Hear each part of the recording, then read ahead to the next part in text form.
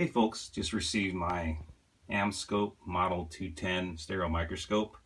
It's the one that advertises Amscope Kids on eBay. It cost me about like $45 free shipping. My plan is to use it for assembling printed circuit board surface mount parts. So I'm just using an Arduino board as an example. I have the processor in view. It has 0.5mm pitch leads on it.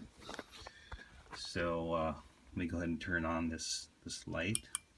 Actually, I already have it focused, and let's see how well this actually looks. So as you can see, there you go. Yeah, it's in focus. You can see the leads. Makes it a lot easier to solder these type of parts, assuming you have a fine enough pointed tip for your soldering iron, and plenty of flux. So there you have it. Couldn't find any other videos showing the Amscope in use with surface mount components, but the picture is very clear.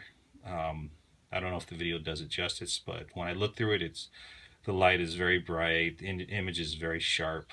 So there you have it.